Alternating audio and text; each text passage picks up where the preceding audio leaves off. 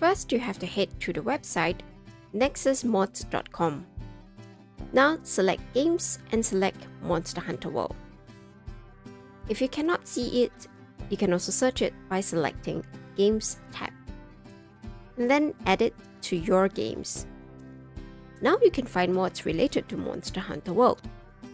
Now scroll down and look for Popular All Time, and select Stackers Loader and Performance Booster plugin. For this guide's purpose, I will also get Souvenirs Light Pillars.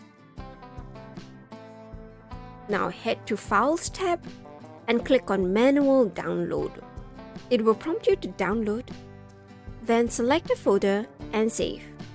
This Stackers Loader is a prerequisite for Monster Hunter World mods. You need to install this for other mods to be able to work properly. Now that we have all of them, extract Stackers Loader by the option Extract here. Now you will see a bunch of items extracted from the zip file.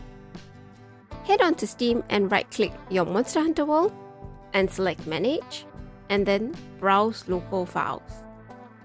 A new window will open.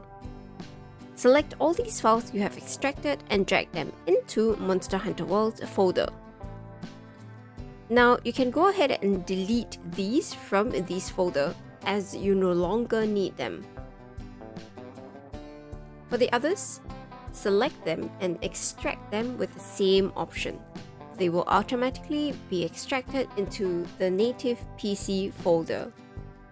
Now place the native PC folder into Monster Hunter World folder and you're good to go.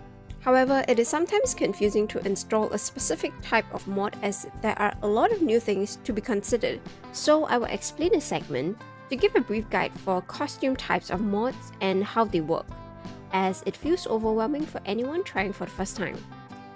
If you already know it, please leave a like and carry on with your hunts. Now I'm going to download Kimono mod for starters. Head over to Files, and you will see multiple options here. If you are unsure, check the Images tab over here and match the names to see what they look like in the game. This one seems to be Indigo, and this is Aikido, and this is Kasumi.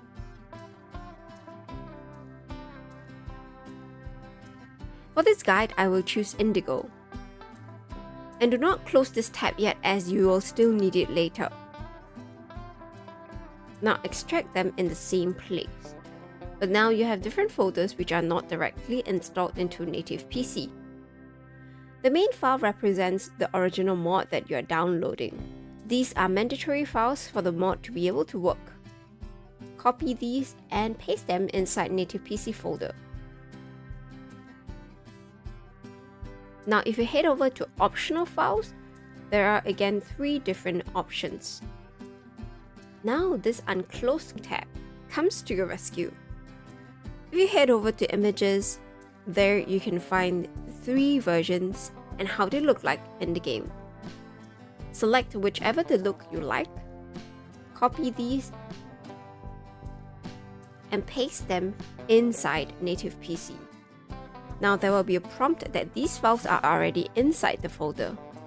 Click Replace the files in Destination as you are updating the original files with a variation to your liking. Now you can copy this native PC folder and replace them again in Monster Hunter World folder. And you are done. You might have noticed that you can only have one variation at a time, but actually you can have multiple variations as well, but that requires much more steps. So if you guys are interested, please let me know in the comments and I will try to make more detailed guides on mods. Thanks for watching this video and I will see you in the next one. Bye bye!